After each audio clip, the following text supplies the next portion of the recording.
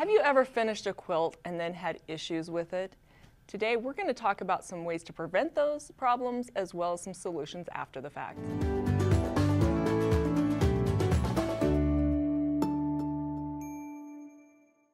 Welcome to Handi Quilter Watch and Learn. I'm Kristina Whitney and Kim Sandberg. And we're going to be talking about issues with our quilts because they happen. Yes, we'll they be do. real, right? Yeah. Okay, so we're going to talk about three different things. We're going to talk about tears in the quilts, Right? bleeding in the quilt, eek, I know. and bad tension.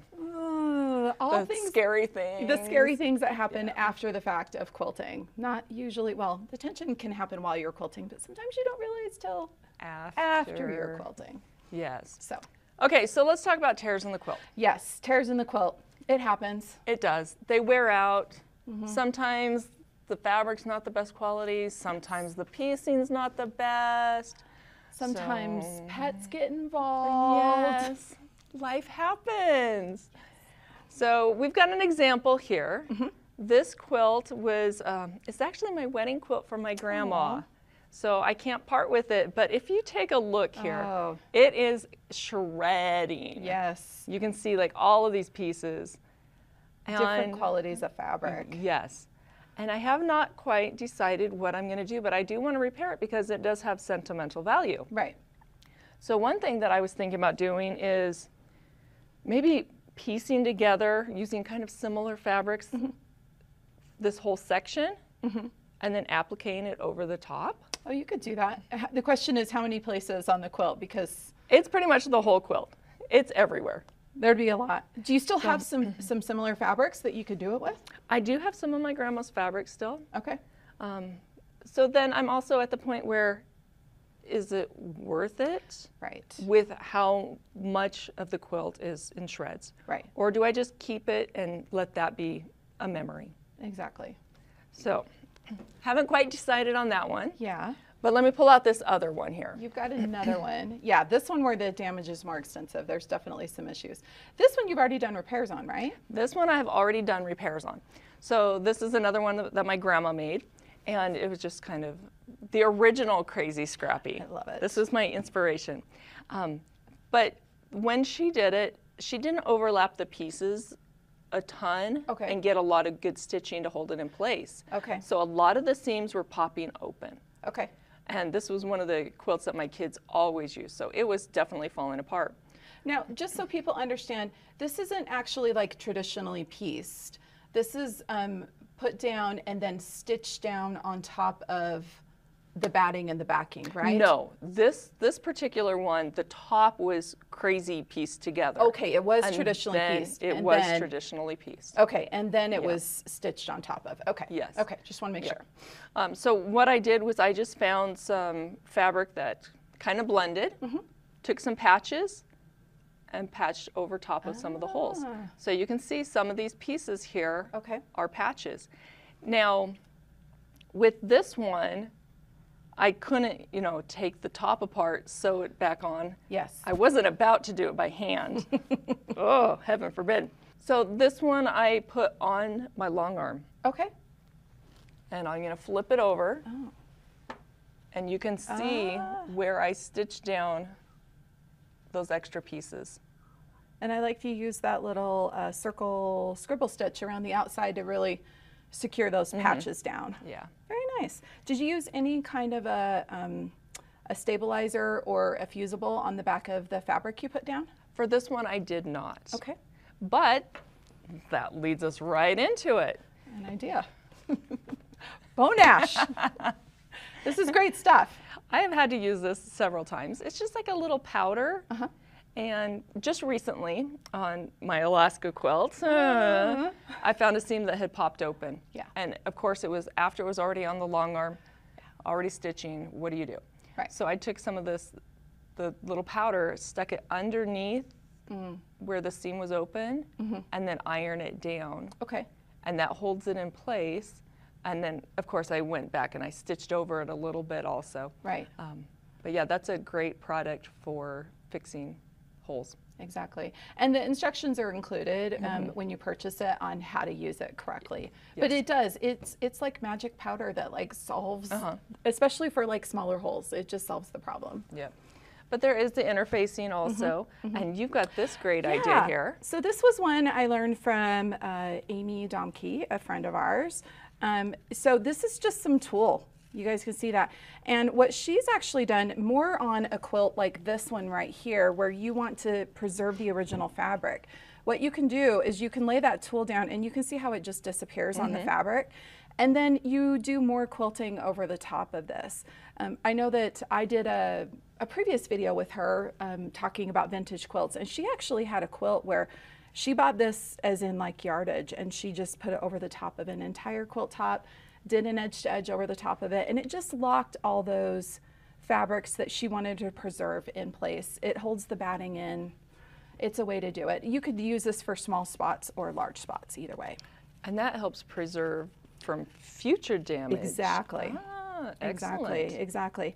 And speaking of Amy. Yes. So Amy had a customer quilt, and such a sad story. Yes. It was a beautiful quilt. Yes. And sent it home to its mom. Yep. I think that's what she even called it. Yep. The dog got to it. Right in the middle too. Yeah, and took it's a chunk out of it. Gorgeous quilt. As a matter of fact, we've got a picture here of the, I think we have a picture of the before. Yep, so let's share those pictures, and let's also show what Amy did to repair this, because she's a genius. Amazing. It is amazing what she did. She created this applique, and I love how she made the butterfly to go on the flower. Like, it looks like it was actually part of the original quilt, doesn't it? Very creative. And then so creative on the back. I love the back. A new little label. With a nice little thank you from the doggy. A little reminder of the history of the quilt, right? Yep. So those are some ways that you can deal with tears. There's tons and tons of ways out there. So what we're going to do is, because since I haven't decided what to do with this one, I'm going to ask our viewers if you will type in your suggestions of what to do with torn quilts. Yeah. Because again, it happens. Yeah, and we know there's some really creative, great solutions out there. We'd love to hear what you've done, or what typing, what you're thinking about doing. Yep. Okay, so let's move on. Yes. So the next scary dilemma that you can run into with after the fact, and I think this has happened to all of us, don't you? This happened to me definitely more than once. So you got your quilt finished, it's done. You throw it in the wash and you have a big uh-oh happen. In other words, the fabrics bleed because for whatever reason you didn't pre-wash it, or maybe you did pre-wash it, but it's just fabric that has a ton of extra dye in it. There's a lot of different reasons. This is a quilt, this is Sarah Watt's quilt, right? Correct. Sarah, we work with Sarah. She's the Vice President of Product Development here. And I don't remember exactly what she told us about this one, but I think she washed it and then it got folded or something. She got some bleeding because it was still damp, and she's trying to figure out what she's going to do to solve the problem. So what are some possible solutions for this? I don't know. That's the trick. I think we have more tips on this one that are actually preventative, right? Yes. So actually, okay, so this was a quilt that was done with a group of people. Oh, that's right. And so she didn't know what fabrics were put in here. So when it bled. And a similar thing happened with this one. I've got all my grandma quilts for the problem day. Sorry, Grandma. It's type of fabric, right? Yep. Okay. So this quilt, I was so excited. I threw the whole thing in the wash, and this orange bled through. Yeah, you can see it really right there around the edges, huh? Yep, and it even went through to the back, and there was a couple other sections. But I was so excited that it was done, I just threw it in the dryer and I dried it. You didn't check? Before I realized. And yeah. We've all done it. We have all done it. Yes. So I don't know what or if we can fix these two quilts after they've already been washed and dried. Yeah. So there is one thing called Save My Bleeding Heart. Yeah. Bleeding quilt? Oh, yes. My heart is bleeding, actually, after this one. I know, when one of your precious quilts bleeds all over the place. So this is an article, a blog online, right? Yes, and you can just Google Save My Bleeding Quilt. Yeah. And she talks about some different steps that you can take. I've also had this happen with a customer quilt. Oh, shudder. Yes. Like while you had it? Yes. So Oh you my know how you gosh. use your water-soluble pen Oh, and yeah, yeah. do your marking? I did that, and then I used my spritz bottle to spritz that off. One fabric bled all over. Just spraying, the simple spraying it. Oh my Yes, word. I was devastated. I was so worried, but luckily, best customer in the world, and she was so nice. She took it home. I think she might have even read the Save My Bleeding quilt, because, yeah, but the one thing that she found, and I found on other quilts, is Dawn detergent. Yeah. The blue Dawn liquid detergent. Basic. And that's what they talk about in the article. Yeah. So that helps, you know, after the fact if you find it. Once it's dried, I'm not sure, but Yeah, if it's been set. write in again, type in, tell us what you've experienced and what you found works. So I think for this particular dilemma, let's talk about some ways that we can prevent our breaking heart. Exactly. Exactly. Or bleeding heart, We don't or wanna- whatever we want to call it. We don't want to have that super sick feeling where your stomach just drops and you're like, oh my gosh, look at what just happened to my quilt. Because it is like terrifying. You're like, oh my gosh, what just happened? So I know for me, the number one thing I was doing, we've actually got some over here. I wash all of my quilts with the Shout color catchers. I always throw a couple of these in anytime. I feel like I'm doing a little ad for them. This is not a paid endorsement. I just want everybody to know. But anytime I wash a quilt, even if it's a quilt that's been washed many times, I always throw at least one of these in. If it's a brand new quilt, I'll throw in 2 or 3. Yeah. And my other thing is, unless it's a quilt that's going to be something that I'm going to use, like I like to call them couch quilts or like bed quilts, like those utility quilts that you're actually going to use all the time. I don't put my quilts in the dryer. Those ones usually end up in the dryer because, I mean, they get the dog lays on them and they get popcorn greasy hands on them and whatever. But other quilts, yeah, I always lay them flat to dry, and that way if there ever is any bleeding, it's hopefully a little easier to remove. I've done the Dawn detergent a couple times and I have successfully removed a little bit. But this is what I usually do. Is this what you usually use? So when I'm washing the quilt after it's finished, I use the color catchers. Okay. Unless I get super excited like this one and I forget to put it in. I was so mad at myself. Oh, do you ever have those moments? Yeah. But this is another product. It's called Retain.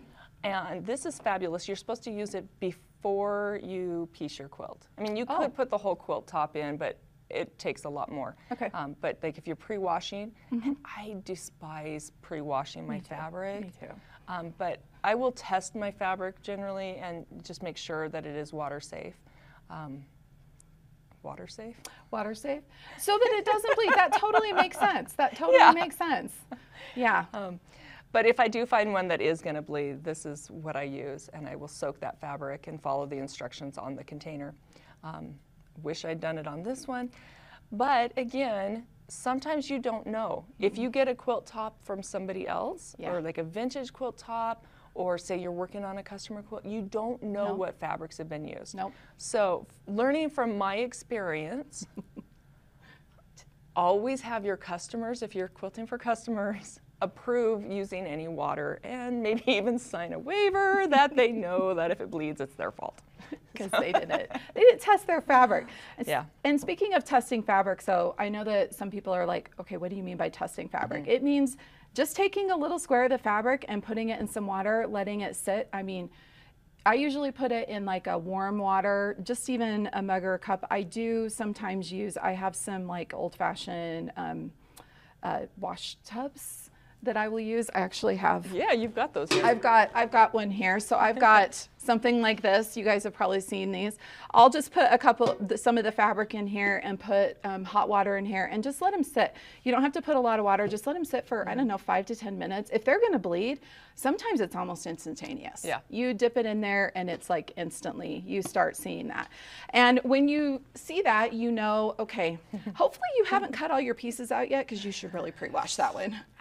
So, yeah, that's how you test. And then the other thing is, I know that I've had people say that if you have a fabric that really bleeds when you're testing it, go ahead, pre-wash it put it in the dryer, and then iron it again too. I think especially like with the retained, because that heat locks in the dye, so hopefully it really doesn't release more.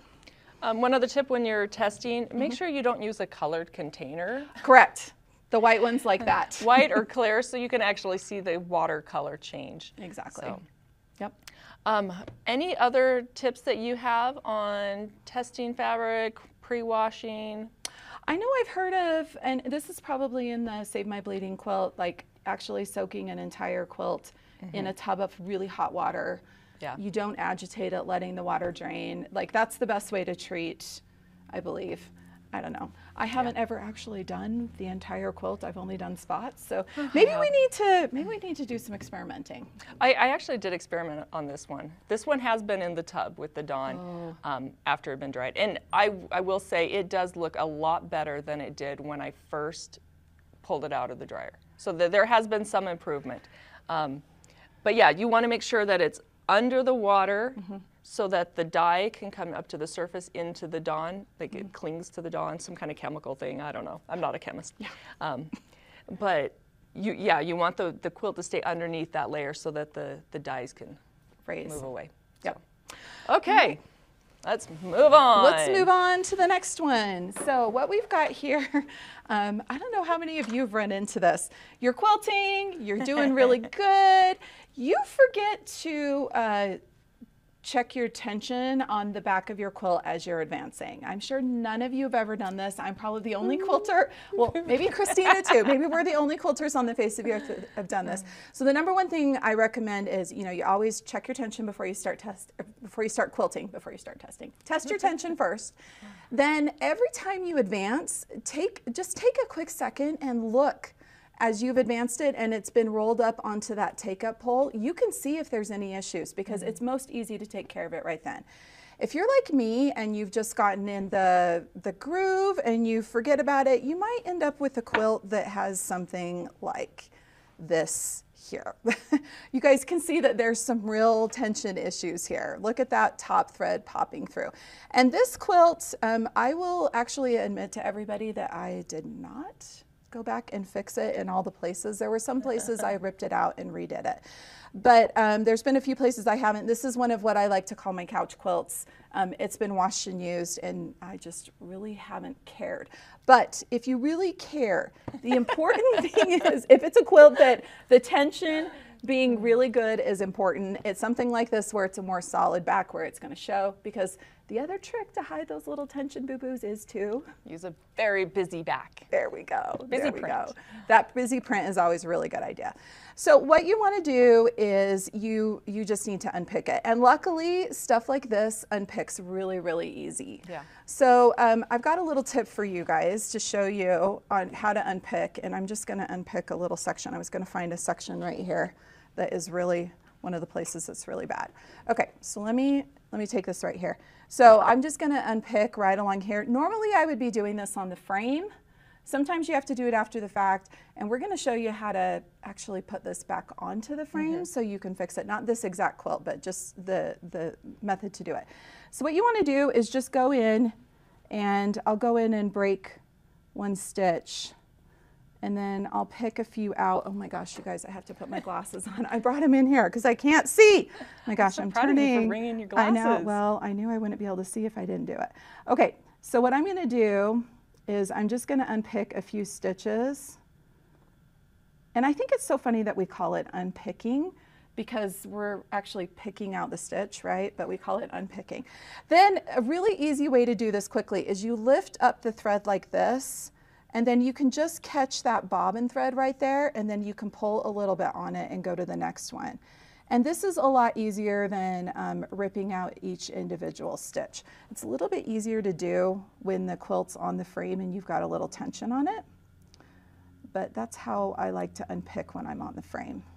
And of course, it's not being nice right now. Usually when you've got a tension issue on the back, it's really easy to unpick because the threads aren't pulled nice and tight. I always say the worse the tension is, the better it is for unpicking. It's true. It's true. Especially if, so you guys can see on this one, what actually was happening with my tension was the tension, the top thread was popping out of the tension disc for a little bit, and then it would go back. That's why there were like spots of it and then spots of it are gone. So see, if I grab that bobbin thread right there and cut it, and then I pull up again, grab the bobbin thread there and pull, you can see how that's actually pretty easy. And then you can just pull those little threads out and then load it back on your frame and restitch it. So that's a way to deal with it. What do you do if you run into tension issues? Well, if I run into tension issues while it's still on the frame and I catch it in time, I'm really bad. I shouldn't even be saying this, admitting it. I do not enjoy unpicking on the frame. To me, that is misery. I agree. So I'll just stitch the design over, and then when I'm done, I take it off the frame, and then I'll go unpick the bad stuff. You know what, I've actually, I have done that before, and what I'll actually do is instead of necessarily picking out all those bad stitches, like using the seam ripper, what I will do is I will come in and I will just grab, like especially if it's these big loops on the back, I'll just snip those with a little pair of scissors and remove them, and then you can actually take like a lint roller across the top of the fabric and it will pull up all the little loose threads. So yeah, I often do that. Well, yeah, when I have tension issues, which it does happen. It does happen. That is a great way to do it. If I do notice it after the fact, though, after I've completed the quilt, I'll do what we're going to show here, where I unpick it and then put it back on the frame and then stitch back in that area. Yeah. If you're using Pro Stitcher, you'll have to, you know, hopefully you save the design, because we always say save the design before you stitch it out. So you know the exact size, and then you can reposition it and stitch that one little section. So there are ways to fix it. Yeah. But let's show them real quick how we reload this on the frame using our Easy Grasp clamp, our super clamps, and they're different sizes depending on what kind of frame you have. Exactly. Okay, Kim, we're here at the frame. Yeah. We've got your quilt. Yeah. Show us how you load it. Okay, so the first thing to remember is when you're doing this in standard view, you guys can see I've got the quilt draped over the two front poles. You need to remember to put this quilt between the two poles, okay? It's got to be underneath the pole that would actually hold your quilt top. Otherwise, it's not going to be flat and level going back to the idle pole, which means you might run into tension issues again. So you want to make sure you do this. Okay, Kristina, you want to help me out here? You can grab this other end. Okay. So what we're going to do is we're going to grab our super clamps here and be sure to take it back underneath the idle pole and the take-up pole. And then we're just going to line up along the edges there, so we're pretty much straight across. And then we can just pop those clamps right onto there. And depending on, if you know you need to roll it, the super clamps are really great to use because they make it easy to roll a little bit, which we'll roll that just a little bit. Okay, and then coming back here to the, what is the backing bar, the backing pole, what you want to do is just make that nice and tight across there. And then we can use either super clamps again or the Easy Grasp clamps. Now the thing to remember is you put them on straight up like this, and then you turn them, and make sure that you don't turn them. Do you want to hit the ratchet stop on that other end? Put them all on before you turn, because if you turn one and then try to do more, you run into a problem. Otherwise, you have to pop them on at that angle. But then at this point, so I'll pop that last one on over here. I can go ahead and I could bring my machine over here. I could line up, set up an area, do some restitching if I'm using my Pro Stitcher, if I'm doing free motion. Once again, just line it up, do what I need to do. Don't be afraid to get some marking tools out to mark exactly where you need to do that fix. But it's pretty simple, simple as that. Yep. Couple tips. If your tension issue or the area that you need to restitch is right next to the binding, you're not going to be able to load it this direction, but you can turn your quilt the opposite direction. Absolutely. So that it's on the side now. Yep. Also with the super clamps, these are fantastic. Some people have a hard time getting them on, especially when they're brand new and they haven't been. They're tight. It's like buying new jeans or getting jeans out of the dryer and it's like, but after a while they're like, oh, it's sagging. Yes. Anyway, okay, I digress. But if you take your super clamp and pull it open, putting that end down, and then push your way down, it goes on a little bit easier. Exactly. Yep. Exactly. And you guys will notice we did leave the leaders on here. It's actually easier to get the quilt to stay in place if you have the leaders underneath your quilt top, because then there's fabric that it's not, so that it doesn't just slide around the pole. Because Exactly. trust me, you may think, oh, I'm going to take the leaders off, it'll help. You might just end up with a spinning quilt. Yeah. How do we know? Yeah, because we've done it before.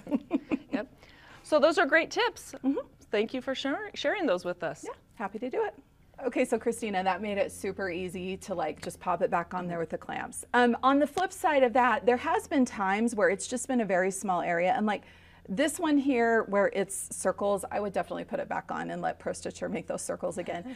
But sometimes if it's just a straight line or just like a gently curving line, I'll even just do it on my home sewing machine, especially if it's a small, if it's a really small area. I'll just really quickly do that.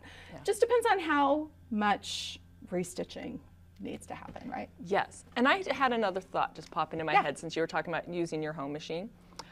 Sometimes with couching, afterwards you'll notice that you've got a little toe catcher where the yarn didn't Yes. catch all the way. Yep. I will take that to my domestic machine if it's just a small area and just kind of stitch that yarn down just to hold it in place. That's a good way to do it. Easy, quick fix, especially if it's just a small amount. Here, we won't flip that over so everybody's looking at my tension. We'll leave the quilt there looking cute. Yep. So, okay. So we've admitted to all of you that we screw up all the time. We're human. Real world quilting. Yes. But we also wanted to share ways that we help fix those problems afterwards. And so hopefully you guys have also shared some of your ideas because we learn from you as well. But we want to make sure that you're enjoying your quilting process, and make sure that you stay tuned for some of our Instagram pictures, and make sure you like and subscribe, and have fun quilting.